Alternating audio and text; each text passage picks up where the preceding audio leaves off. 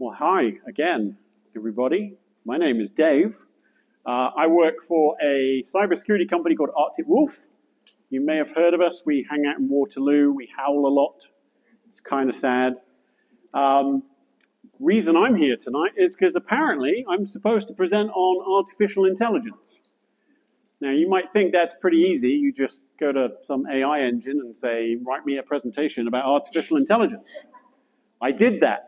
I just didn't like what it came up with. So we have my version of an artificial intelligence presentation with all of the usual preparation those that know me would expect from one of my presentations. AKA, we're going to wing it. No, seriously, there's a few points that we're going to talk about. So I'm going to talk a little bit about what artificial intelligence or AI is. We're going to talk a little bit about the history of AI. Don't panic. There's no math. We're not geeking out.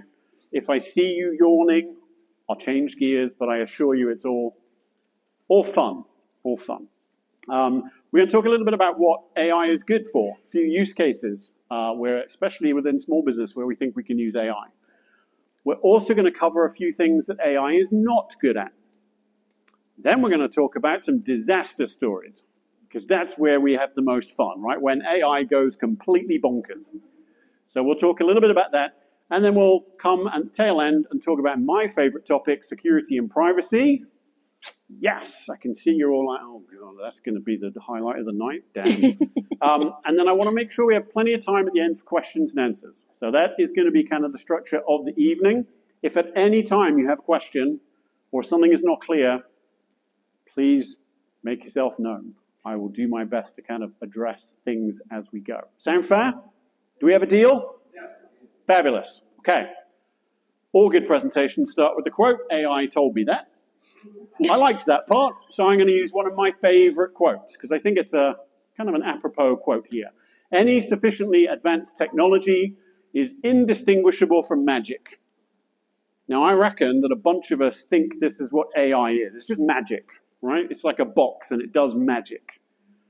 And we don't know how it works. We're not really that bothered, to be fair. But it is kind of magical, right? I think you probably agree. But it's just advanced technology. There is no magic involved, I can assure you. There are no wands, there's no magic dust, no strange incantations. There's a lot of math. Technically, there's a lot of multiplication. Would it blow all your minds if I told you AI is just multiplying numbers together? That's largely what most of it is. So it's just advanced technology. Okay, what is it though? Anyone want to offer up a definition of what artificial intelligence is? Apart from magic. Machine learning, that's a great one. Anyone else?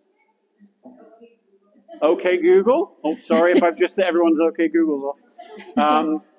I asked ChatGPT, probably one of the most well-known AI engines, what is artificial intelligence? This is what it said. Well, artificial intelligence refers to computer systems designed to perform tasks that would typically require human intelligence, such as learning, reasoning, problem solving, and language understanding. Technically accurate? Yes. Massively boring? Also yes. So I decided I would try and do my version of what is AI, and I sat there with a paper and pen for a while. Can I get to the essence of what it is? This is what I came up with. Also, technically correct, but slightly less boring, I hope. The fact that you giggled means I'm on the right track. It really is nothing more than computers guessing. Like, this is shocking when I kind of started to look at some of this stuff and figure out how it works. ChatGPT, for example, has no knowledge of the words it's using. It doesn't know what they mean. It doesn't know what a sentence is. It doesn't know what a person is. It's just guessing, hey, when I use this word, then this is probably the word that should come after. Think of it as a super fancy autocorrect, right? You're on your phone sometimes and you're typing and it suggests the next word. It's just a super fancy version of that. That's all it is. Dude, that's a great t-shirt. It's good, right? Yeah. Computers guessing stuff, right? Now, want to hazard a guess how long computers have been guessing stuff for? Is this like something we did in the last 5 years, last 10 years? 50 years. 50 years? Okay, well, funny you say that, because I have a handy-dandy little graph, which I totally did not steal from anyone else. Quick timeline. How did we get where we are now? So you can actually trace this back all the way pre-1950. That's when we started building the first digital computer, right? It wasn't mechanical. It wasn't powered by coal. It didn't have dials and handles that you went like this to make it do stuff. That is kind of where this journey began. And very shortly after, in 1950 actually, somebody created this cool little robotic mouse. And you drop it into a maze, and it would figure out how to get through the maze. And you're like, okay, that's brilliant. Why do we do that? What does that do? The cool part was you could pick it up and put it back in the maze, and it would not have to kind of trial and error its way through. It knew which way to go. Like, it remembered, and it learned the route. Pretty cool.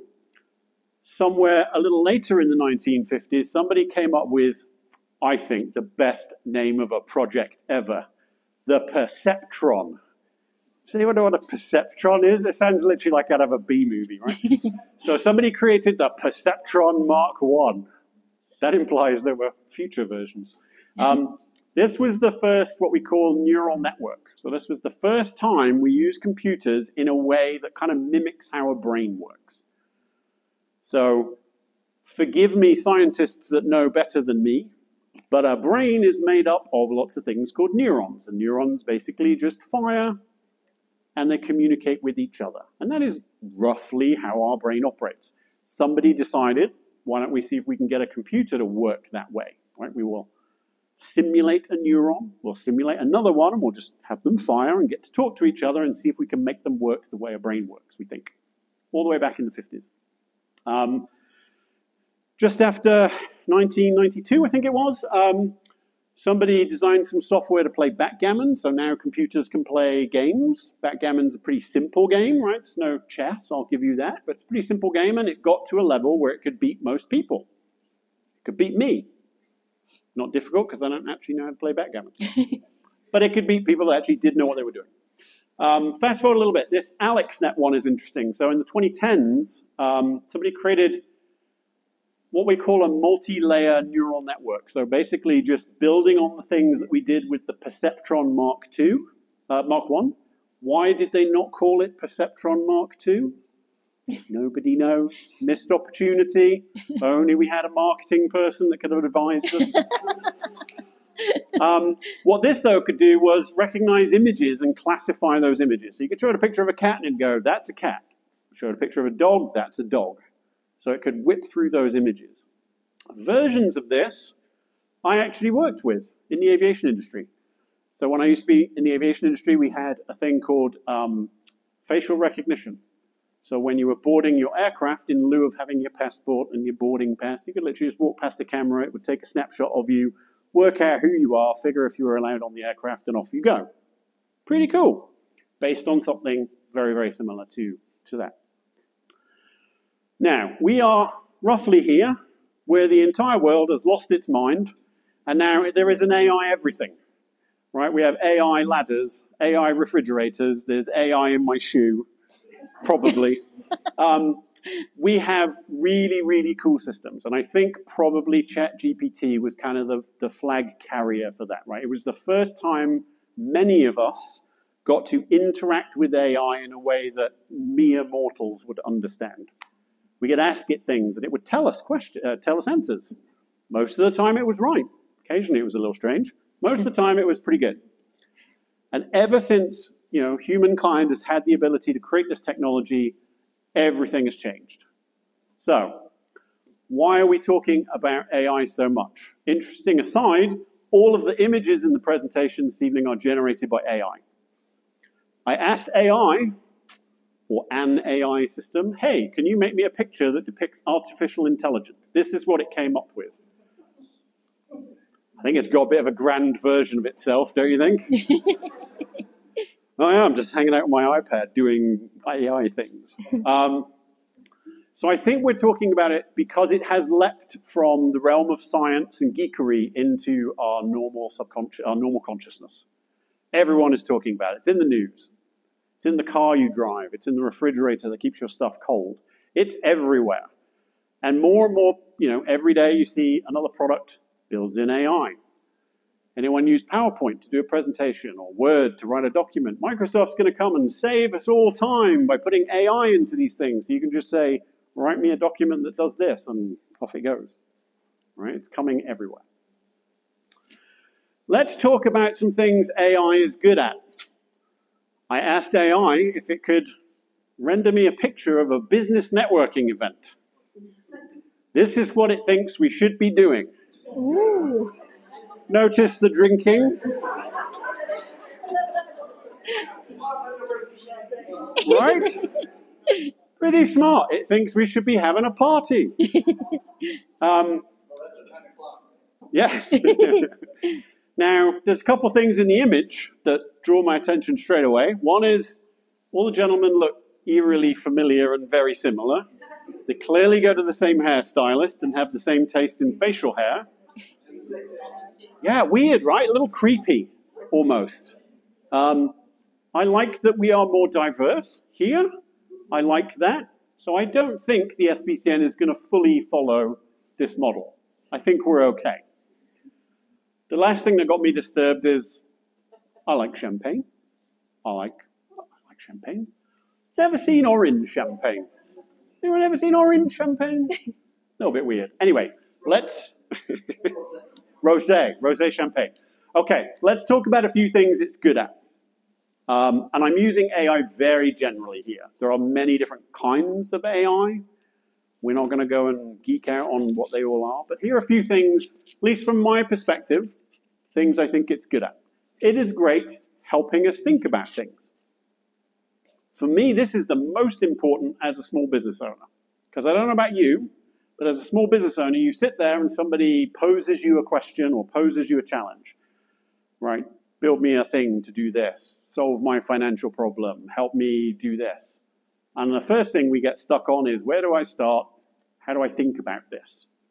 And I use this a lot in my day-to-day job. I will go to the AI and say, hey, I've been asked to build a report to talk about this. Now, I'm not going to get AI to do the report for me. Maybe one day, and I can retire and drink the champagne. But it's great about prompting me for things to consider. So I use it in that way. How do I think about this? You can actually ask it explicitly, like, how would I think about this? Kind of very closely tied is this different perspectives thing. So we all have biases, conscious or otherwise. We all have a way of thinking about things. And when we sit down with our pen and paper or keyboard, whatever it is, they come through. Write me a report that does this. Okay, I have in my mind how I would do that. I'm going to do it the way I did it the last 25 times. Maybe there's a different way, right? Maybe there's an alternative way of thinking about the problem. And I, again, have used this plenty in my day job, right? Am I doing this in the most effective way? Is there a different way I could communicate this? I'll give you a really good example. Occasionally I write, I don't know, a few paragraphs of very exciting prose, I think, Shakespearean quality. And I'll put it in front of someone, they're like, Dave, I don't actually know what you're saying. I'm like, damn, I've been rumbled. Okay. I've had AI help me adjust the tone of something I've written. Make this more professional, make it less technical, make it more consumable by a more average audience. And it can help me give some ideas of what I can change. So super useful. My favorite one, reducing drudgery. Who likes doing boring work? Show of hands. Good. I don't either. There's a ton of drudgery in my role. And I bet you guys see this all the time, right, in the web field. Hey, show me a design for my web page. Okay, here's the design. And what do? We have like lorem ipsum or some just random placeholder text. And the client looks at it and they're like, what is this junk? I don't understand this. Like, show me some words that make sense to me. So you could sit there as an individual, you could try and write this out, right? Hey, we make ice creams, and we make the best ice creams, and you should buy our ice creams because ice creams are awesome. Or you could just get AI to just give you like some placeholder text that kind of roughly translates into what you're doing, right? I think we spoke before the holidays, and you guys saying you were kind of playing with this, right, to see if it would accelerate the process that you guys have in building some of that website stuff, getting rid of the drudgery. Next couple, giving a starting point. Have you ever sat there when faced with a challenge and go, I have no idea where to begin? Or as I call it, a day ending in a Y. It's pretty much typical for me. It's great to help you get a starting point, right? I want to talk about the last one. This is the most interesting for me. So before the holidays, I was at an event in Toronto, and I met down with the Chief Information Security Officer of a medical imaging company. They produce technology that essentially analyzes mammograms. So it takes mammography images, and it works with physicians to help shortlist images that it thinks physicians should take a closer look at. So it's not determining what's in the image. It's just saying, hey, I think there is something in this image that, a friend, phone a friend, a physician should go look at. And I was like, okay, I've heard of these, uses of AI in medical field. Tell me more. The bit that I thought was terrifically fascinating is the accuracy of the AI combined with a physician was around 97%. So if you look at thousands of mammogram images, 97% of the time, physicians were making the correct call about what was in there. Without the AI, it was closer to 90%. So just people alone was not as good as adding the AI to the mix. And I thought that was fascinating. What a great use of AI, right? It's not replacing us. It's not taking our jobs. We don't have to fear the robots are not coming. It's just helping us be better at what we already do. Okay, so that's what I think it's good at. What is it not so great at? I grabbed this from Twitter 2 days ago. Rather than generate my own image, I figured I'd steal someone else's. So someone asked, obviously, for an image of an eggplant. It's clearly an eggplant. It's a plant with eggs on. So yeah, it doesn't always quite understand what we're asking for. There are a few images. You can go on Google and search for them. Somebody had, long ago asked for a picture of salmon in the wild swimming upstream. There's a picture of a lovely stream, rapid running water, and some frozen fillets of salmon bobbing along in the water. Because the AI just figured that's what salmon must look like, right? So what is it not great at? It's not great at accuracy all of the time. It is accurate a lot of the time, but it does occasionally lie. And remember, it doesn't know what it's telling you. So it doesn't know that it's lying. It's not being malicious. It's not trying to catch you out. It's not trying to make you feel dumb. It just doesn't know. It thinks it's true. Occasionally, we call this hallucinating, right? The AI gets it into its brain that something is true that really isn't, and it just keeps telling you this thing is true, and it isn't. So we do need to kind of be cautious whenever we're dealing with what AI tells us. Hey, it might not be true. It also actually doesn't produce anything original. So remember, it's just computers guessing really fast, really well. It can only guess based on all the guesses it's made in the past. And we do that by training, so-called training the model, right? Basically, we take all the geeky, mathy stuff, and we just say, hey, Mr. Computer, go practice for about 2 million years, or whatever that is in computer time. And it just learns. It just learns, hey, I made a guess. That was not a cool guess. Okay, next time I'll make a better guess. So all it's learned is how to guess based on what you've told it. It can't create anything new. This is a great debate. As many of you know, I'm a DJ, right? There's a great debate in the DJ industry about, hey, maybe we don't need DJs anymore because AI could just generate all the music and make it all seamlessly match together. Great, except it doesn't produce anything new, right? It can just mix the ingredients in a different way, but it's just regurgitating things that it's learned. So if it learned classical music, and that's all it ever heard, all it's ever going to produce is more classical music, as an example. Despite its best efforts, it's also not human. So it doesn't have this concept of creativity and empathy, which we have. It doesn't care about you. It doesn't mind that it's just insulted you, right? It doesn't mind that it lied to you, point from above. And it's not able to kind of, this is going to sound bad. We humans have the ability to kind of paper over the cracks, right?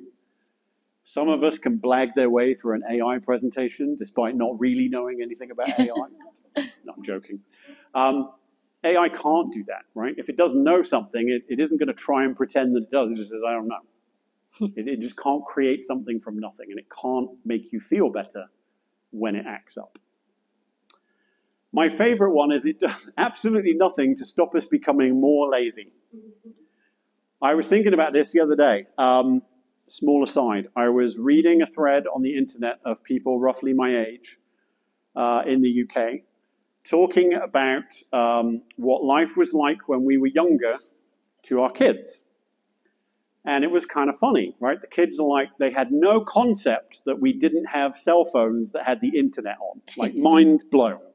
How did humanity survive without a phone with the internet on? Why was the phone attached to the wall? Yes, Bill? What about AI-generated movies where an actor or actress has... Oh, like the actual talent? ...has given authority to some AI producer. Yeah. Created an image that looks like that. Yes. And the AI has observed this person's movies over the last, say, 10 years. So they get to know what their facial expressions and reactions are. And in turn, create a movie of that person without that person actually having to do any work. With you. So there's two pieces to that. There's the mimicry of the talent, right? So it can purport to be, I don't know, Cary Grant. We'll pick Cary Grant. You can make a movie today with Cary Grant in it, despite the fact he's not with us anymore. Then there is the creation of like the storyline, the script, the filming, right? Theoretically, we could get to the point pretty soon, I would imagine, where it could just synthesize an entire movie. All of the characters are made up. All of the screenplay is generated by AI. All of the cinematography is just done in a computer, and you just end up with a movie. But I don't think it's going to create, you know, the next Forrest Gump or some big shift in cinema, right, where we suddenly see things in a new way, something really innovative. It'll just be another Cary Grant movie. It'll just be, you know, North by Northwest 2 or whatever. Dave, yes. Does anybody know who Cary Grant is? Am I aging myself? It's just that we watched a documentary on it the other night. Yeah. But, you know, how much further is it from, like, having green screen behind you, and then all of a sudden you watch the movie 400 or 300 or yeah.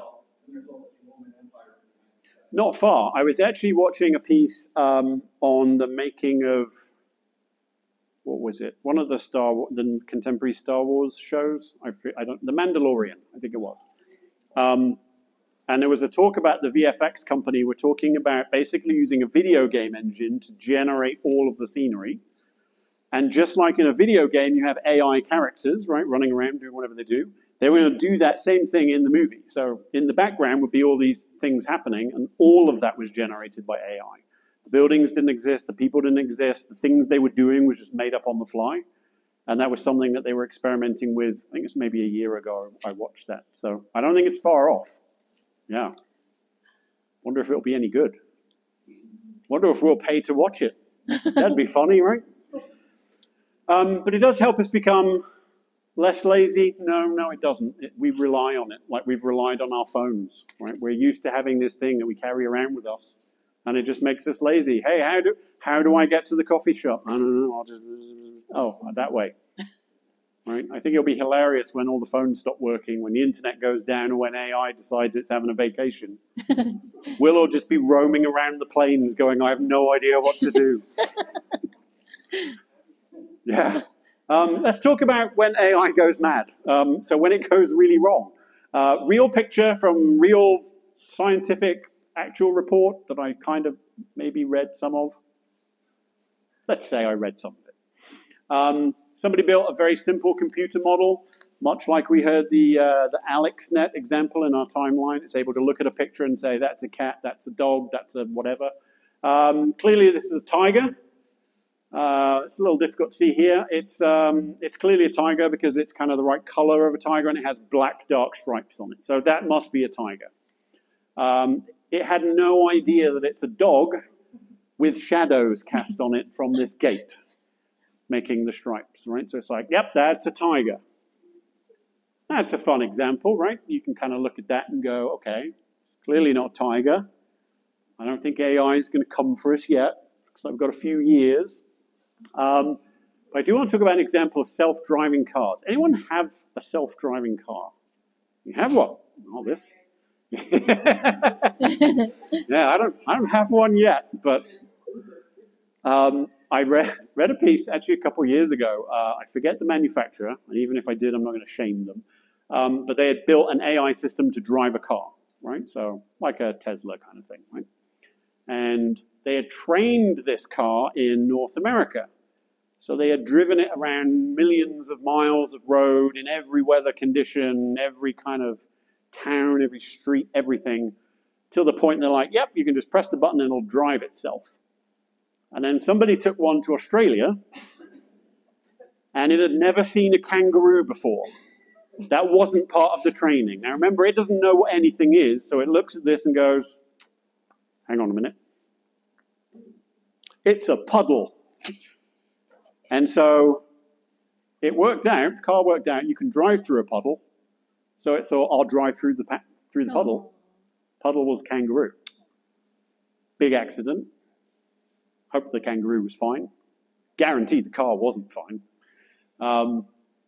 And so, yeah, they took all this apart at the end and figured out, okay, what's gone wrong? And they learned it didn't know what a kangaroo was. It had just never been exposed to a kangaroo. So we do need to be very cautious about, how we train these things. And I'll get on that in a little bit. Another one also from our friends in the Southern Hemisphere, this time in New Zealand. This one I thought was pretty chilling. So turns out there's one of the supermarket chains in New Zealand has an app. And you can put into the app, here are the leftovers I've got, or what I've got in my pantry, right? Hey, come up with a recipe. What can I make? Pretty cool app. I like that idea. It's like pretty fun. So somebody put in, I've got some of this, I've got some of that, got some of that. It made a meal plan to cook up some chlorine gas. Because it didn't know what chlorine gas is. It just knows if I put these things together, then a thing gets made. You might like the thing. So somebody looked at this and like, I think not. This doesn't look very appetizing. And is that user error? Because why would you enter chlorine gas into the inventory list? I have no idea. It had obviously got trained on something at some point, and it figured out you can combine these things and, nobody explodes, so it must be fine, not realizing what it actually does do, because it doesn't know what it's produced. So I think the idea here is the person who was cooking didn't train. They were going for ideas. Yeah, they're just like, I've got 3 carrots, a cabbage, and some, So somebody else had added that somehow, and the AI had picked it up and added it to the recipe. Yeah. That's what I mean. Why would you enter that in the inventory? Don't know. Yeah, we don't know where it got trained from. Whoever did it before, and let's say I was looking for the recipe, it just popped up when I look for ideas. So obviously I wouldn't use that recipe, but I didn't make it pop up. Yeah. I just said I want a recipe for A, B, and C, and somebody had already added that idea. And as Dave explained, the AI didn't know what it was. Yeah. That's why we've got to be careful. I'll talk about this a little bit as we go through. One closer to home for me, if you remember, I work in the cybersecurity industry. What's one piece of advice we used to give everybody?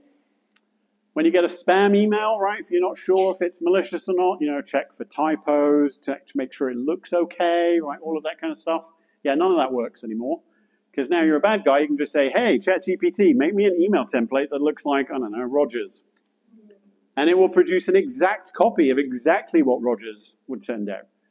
There are no typing things. It knows the phraseology to use to increase the click rate on the email. So evil bad guys can now be super lazy.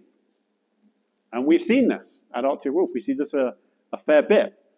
We're seeing an increase in these messages come through to our customers, and we're like, damn, that's really good. Like, we would fall for that, and we do this for a day job. So yeah, got to be careful of that. There's a phrase from my industry, trust but verify. Verify? Verify. Maybe we should verify. Trust but verify. So any AI system can make a mistake. We already talked about that. It can go catastrophically wrong. We should verify what it's telling us.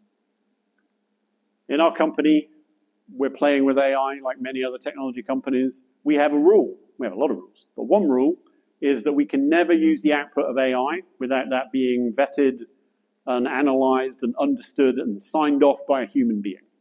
So we don't have any AI in our product, for example. Some of our competitors claim they do. More on that later. We don't have anything in there where the AI is just doing it on its own. We're taking a fairly cautious approach because of this problem. All right, now on to my favorite topic. Again, another image. I said, hey, give me an image of someone concerned about privacy and security of artificial intelligence. These are creepy, right? Dude looks very worried. So clearly he's concerned. He's got a lot on his mind.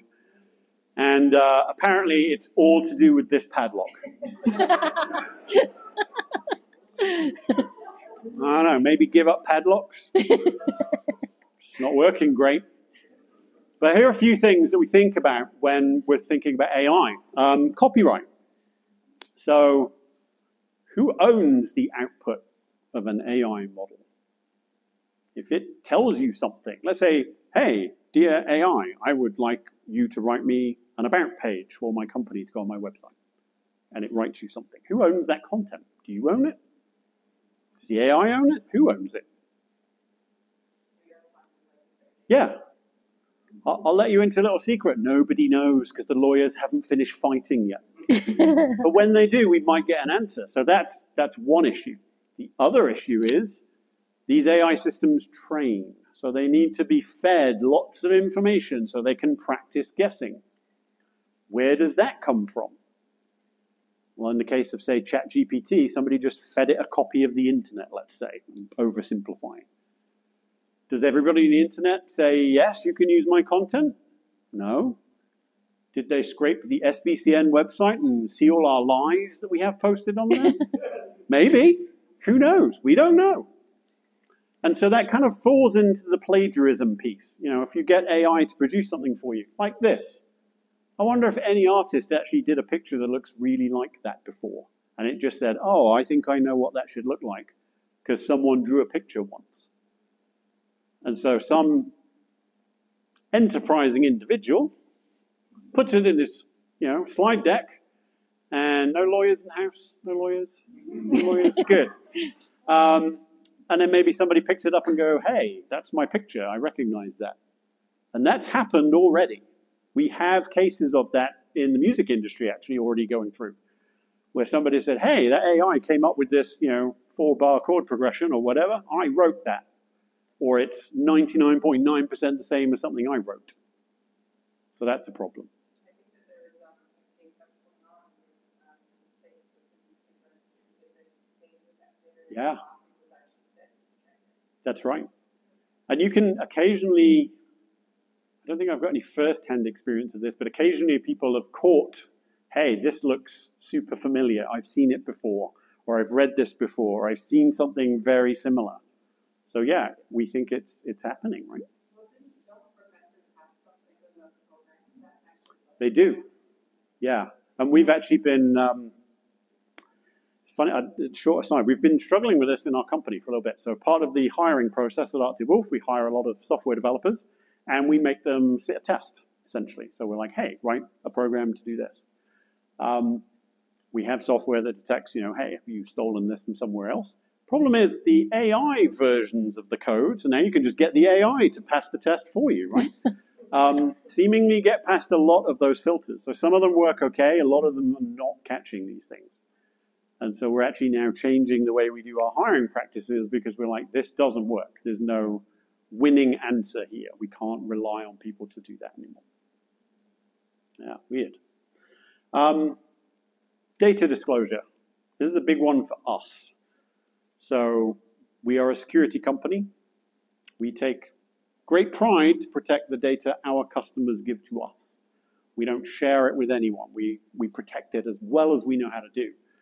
What we don't want to do is have anyone in our company typing in any of that data or providing it to some kind of AI system, because we don't know where it goes after that. So if you were like, hey, here are my top 10 customers by revenue. Can you, give me some ideas about how I can boost the revenue of the lower customers? Where does that data go? Does the AI learn from what you're telling it? There's actually a kind of funny personal story for Linda and I. When ChatGPT first came out, we're just like everyone else. We're like, oh, we should play with this thing. And what do you do when you get some cool new technology? What's the first thing you do? Tell me about Dave Ockwell-Jenner. So I was like, hey, ChatGPT, tell me about this Dave Ockwell-Jenner guy, right? Looking for a nice dopamine hit when it tells me how brilliant I am. I learned that I am a successful international author. I learned that I had a television show. I was like, I do? I sounded brilliant. Absolutely brilliant. Sadly, most of it was actually Linda's accomplishments. And so I said, this is great, but it's not me. Can you tell me about Linda Ockwell-Jenner? And it pasted pretty much the same stuff. I'm like, we're different people. You know that, right? Now it doesn't work. I actually tried this right before the presentation, just out of interest.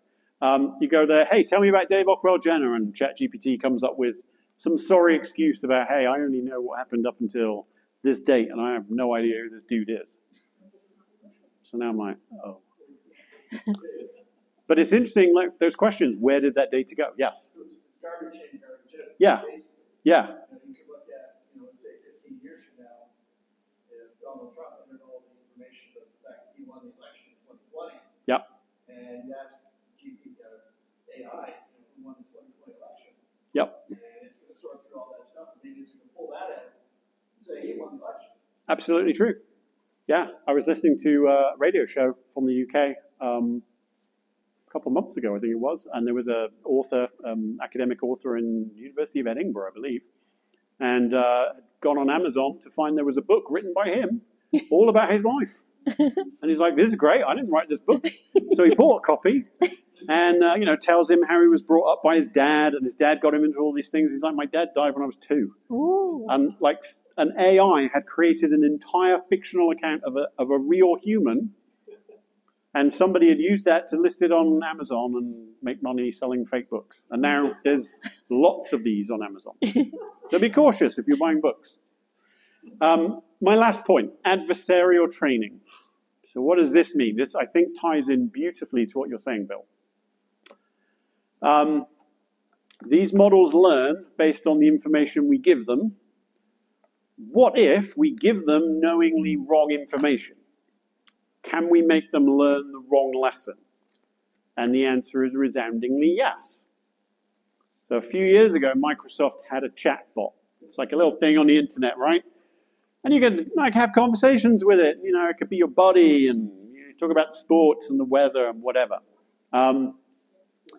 It became viciously racist because people started interacting with it in a racist manner. It thought, I guess this is what people do.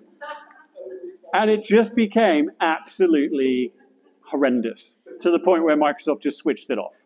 And they're like, we cannot fix it. We're so sorry. We'll stop doing this now. And that is kind of a real underscored example of what we in the cybersecurity industry worry about. There are all these AI models trying to keep us safe. What happens if the bad guys already know this and are feeding wrong information into these models so that when they do a thing, the AI will go, that's totally normal. Don't worry about that. All right, it's a big concern.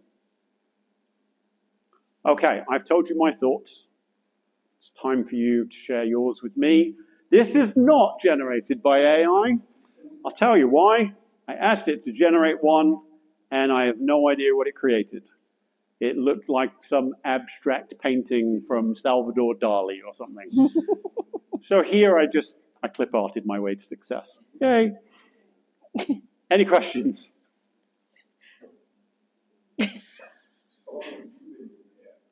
Me personally? I think since about 2010, in a professional kind of capacity, somebody mentioned, I think it was Lisa mentioned the word machine learning earlier, which is a subset of AI. So the company I used to work at, we developed a system for detecting unusual events from our security system. So, as a security system, you get millions of events coming in, the whole world is attacking you. We're like, we don't care about the people that attack us 24 hours a day, 7 days a week. I care about the one that attacked us once on a Wednesday. Like, who's that? And so, yeah, we developed something to help us solve that particular problem. So I think that was about 2010 from memory. As it relates to ChatGPT and things like that, and the image thing, much more frequent, much more recently. midway through last year, perhaps. So in a professional business setting, what is your opinion? Do you suggest it or do you not suggest it? Like obviously, Yeah. that's a bigger question. But This is going to sound potentially weird for a security guy. I don't think we should fear it, right? I don't think that's necessarily a consensus opinion of my peers and my colleagues. But me personally, I don't think we should fear it. I think it's inevitable. We can't prevent it coming, right? It will be in that projector a year from now, I'm sure. And we can't necessarily turn it off. We can't avoid it. So I think we should embrace it. But I think we should do so cautiously, right? We should understand that it isn't brilliant. It isn't perfect. We should do so in a limited way, right? Not just, I don't need to think anymore, that AI will do everything for me. So yeah, go play with it. That's the best way to find its limitations, is to just throw things at it and see it go wrong. And go, okay, I know not to do that. And there's a whole industry growing up, which I find fascinating, of how to ask the question in the right way. Like, this is now a job. People go, what's your job? And they go, I'm a prompt engineer. And I'm like, the hell is a prompt engineer? Oh, I just figure out how to ask the question using the right magical word. But a job loss is going to happen. Yes. Because, so I think we talked about this in another Or conversation. change. I would say jobs change. What kind of job losses might there be, though, if you think about it? So anything that is kind of repetitious, anything that doesn't require creativity, anything that can be replaced with a kind of automated process, I think those roles will become less, and people will migrate to new forms of work. And again, I don't freak out about this. This happened before. Back in the UK, like back in England where I'm from, years ago, we used to have, every town had a blacksmith. And they would produce horseshoes for your horse. And they were really good at producing horseshoes. And then automobiles became a thing, and people didn't produce horseshoes anymore. And all those horseshoes now end up in a pub, because that's what you need in a pub. But you can trust that the wheels are going to work. My worry is a lot of people, maybe not so much in my industry, but maybe if you're a marketing professional or a blogger or something like that, I think they're relying on it a little bit too much. And like you mentioned earlier, they're pulling information. So say, for instance, I said, write me a book about motivational speaking. Okay, so I fed that into whoever you said. And then somebody else can get the same information because they say the same thing. So I've been feeding information, and then basically it's a case of I don't really trust it to tell it my things that I do.